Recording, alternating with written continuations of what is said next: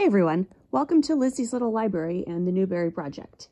Today's book is the 1966 winner called Juan de Pareja by Elizabeth Morton de Trevino. What is immediately interesting and noteworthy about this book is it is the second consecutive book that not only takes place in Spain, but takes place, at least it starts, in the city of Seville. It seems as though the selection committee likes to move around the world and select books that are set in new and unique locations than they have chosen before. So I thought it was interesting that two books in a row started with the same city. So this is the story of Juan and his relationship with Diego Velazquez, the famous painter. We only know about Diego and any of his paintings and his personality as Juan experiences it. So having said that, let's get reading. Juan was born into slavery, not knowing his father. Mom died when he was a child, and he was taken under the wing of the mistress, who taught him to write so he could transcribe letters for her. He realizes very quickly that he is learning to read in the process. The plague kills many in Seville, including the mistress, and Juan is transferred to her nephew Diego, who is going to be a very famous painter. At this point, he is not yet. Juan's job is to always be available to Diego, to help him with whatever paint preparations he needs. For example, Juan will be responsible for stretching the canvases, preparing the paints, and helping with the light. He once expressed an interest in painting himself, but the new mistress said it is illegal for slaves to learn the arts. Diego is called to the royal palace to be the royal painter, and they all move to Madrid. Peter Paul Rubens, another famous artist, visits Velazquez, and Juan falls in love with Mira, one of the slave girls in his entourage. Rubens and his company move on to Italy, but Juan is left with a nagging fear that he might be sold at some point in the future. Aside from not being able to paint, he says he has no complaints about being a slave until he started considering this new fear. The king orders Velazquez to Italy to paint his cousin, and to copy some of the masterpieces. Diego and Juan travel together. While there, Juan sells the earring he wears, which had been his mother's earring, in order to buy art supplies. Velazquez never taught him to paint, but Juan figures he has been exposed to enough art and wants to try his hand. He is frustrated when it doesn't go well. When they return to Spain, they learn Velazquez's daughter died while they were gone. Later on, they return to Italy. Then they come back to Spain, where Velazquez frees Juan and immediately hires him as an assistant. Juan gets engaged to Lolis, another slave who belonged to Velazquez's wife. The wife also freed Lolis, but hired her to stay as a nurse, as the wife has been in poor health and is close to death. She dies, then due to a broken heart and a lingering fever, Velazquez soon follows. Juan plans to return to Seville, but wants to say goodbye to the king first.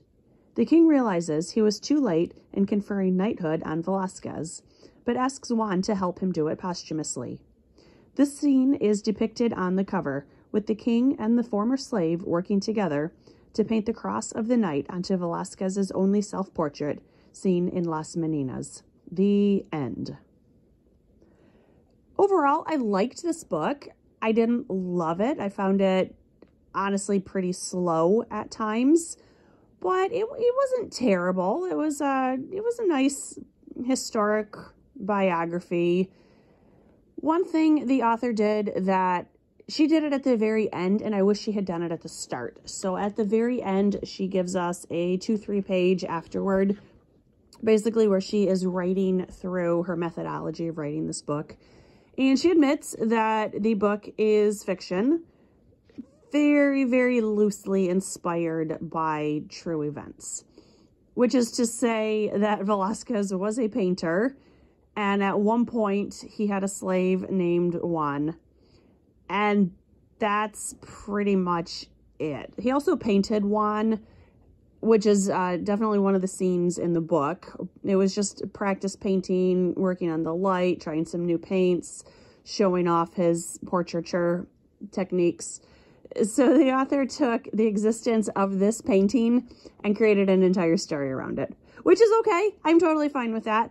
I just wish that the afterword had been a foreword, so we knew going into it that how little was actually history. I didn't really think it was super closely tied to history or accurate representation, and that's okay. I was completely fine with a very loosely inspired event. I do like Velazquez. He is one of my favorite painters, and in particular, his painting Las Meninas is pretty much my favorite painting. So what I thought was curious and a little disappointing is at no point in the book does it mention the Velazquez working on this painting. We find out that he is the painter, the royal painter, the painter of the king and his family. And that's it. And then at the very end, they add the cross to the painting. There's absolutely no in between. We don't know what's going on story-wise when he does this painting. We don't know how it's received, at least Juan's perception of how it's perceived.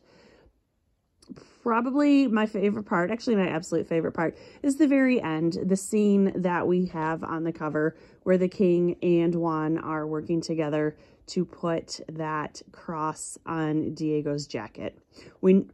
This is the only self-portrait that is known to exist, so I thought it was really sweet that even if he wasn't conferred knighthood in his life, that they could posthumously do it and forever mark this painting to show that he had been granted knighthood by the king. So overall, it was a sweet story, maybe a little dry, but I didn't hate it. Unfortunately, I don't really know many students who would like this book. Perhaps if someone is really into biographies or really into Spanish art, they might like it.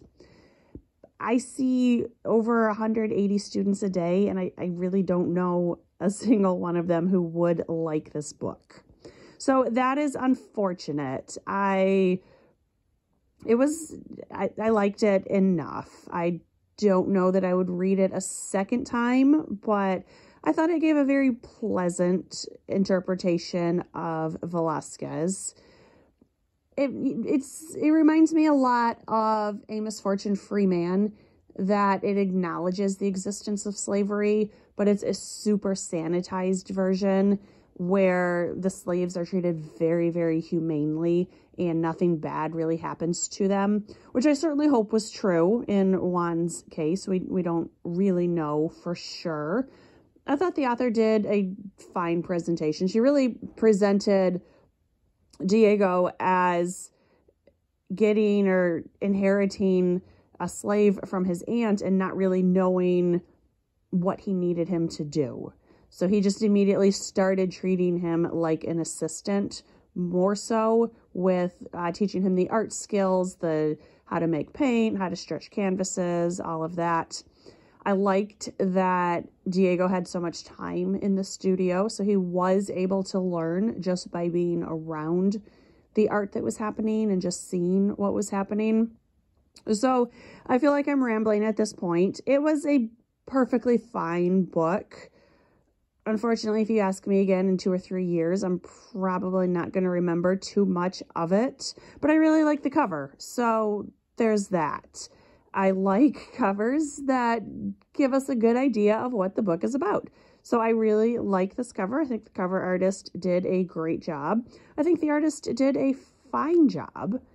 If I were to give this a score, it would probably be maybe like an 8, maybe a 7. It wasn't actively bad. The next book is called Up a Road Slowly by Irene Hunt. It is another story of a child growing up. So I'll get to that one in a couple days. Thanks for watching. Bye.